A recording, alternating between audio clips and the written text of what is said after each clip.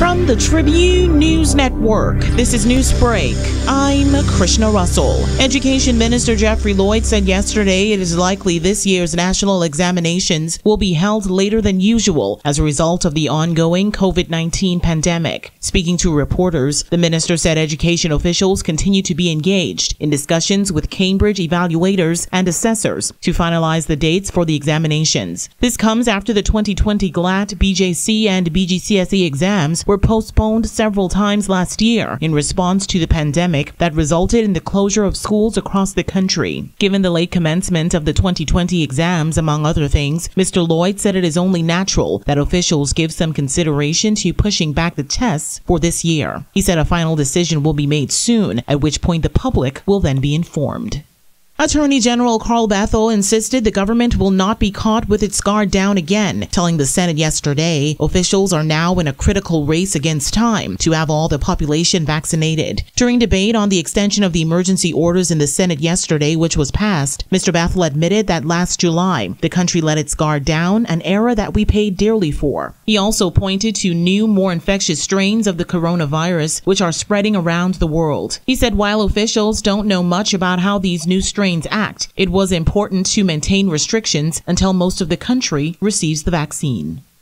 A man was found dead yesterday on a track road off Graham Drive in Yellow Elder Gardens with apparent gunshot wounds. Assistant Superintendent Audley Peters told reporters on the scene that the deceased seemed to be in his mid-30s and that there is no indication that he is a resident of the area. When questioned how long the body had been there, he said it appeared that rigor mortis had already set in and estimated the deceased had been there about 12 hours. Shortly before 7 a.m., officers from the operations unit were on routine mobile patrol on Graham Drive when they were alerted by a concerned citizen that a body was found unresponsive on a track road. ASP Peters said, quote, "Those officers went through that track road, which runs parallel to Graham Drive and is commonly referred to as the Gulf. On their arrival, they found a Negro male lying on the ground unresponsive with apparent gunshot wounds. Emergency medical services were summoned. On completion of their examination, they pronounced that body lifeless. A gray car was being towed away from the scene as police processed the area. This is the country's 10th homicide, according to the Tribune's records. Police are appealing to anyone with information to contact their nearest police station.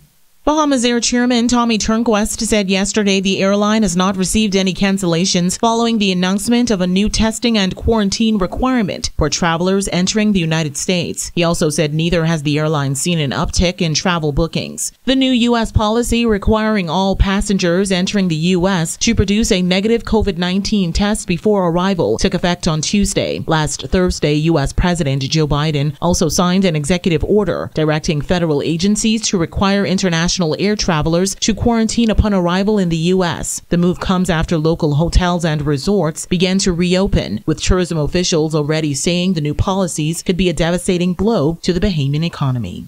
Your complete news and information source, this is the Tribune News Network. In international news, Johnson & Johnson's long-awaited vaccine appears to protect against COVID-19 with just one shot, not as strong as some two-shot rivals, but still potentially helpful for a world in dire need of more doses. J&J said today that in the U.S. and 7 other countries, the single-shot vaccine was 66% effective overall at preventing moderate to severe illness and much more protective, 85%, against the most serious symptoms. There was some geographic variation. The vaccine worked better in the U.S., 72% effective against moderate to severe COVID-19 compared to 57% in South Africa, where it was up against an easier-to-spread mutated virus.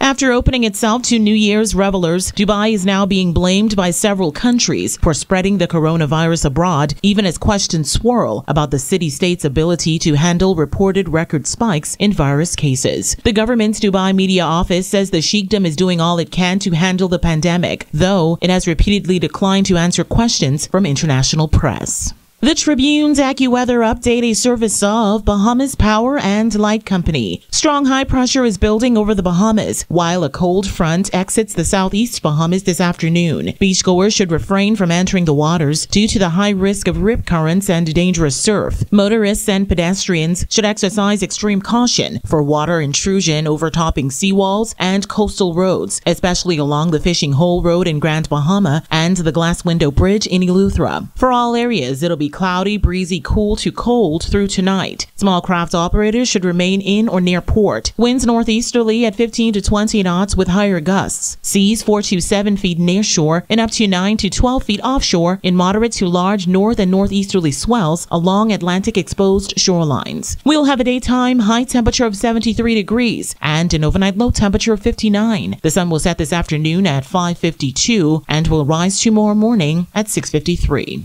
That's Newsbreak. Details of the day's top stories in the Tribune newspaper, now on the streets, or stay up to date online at Tribune242.com.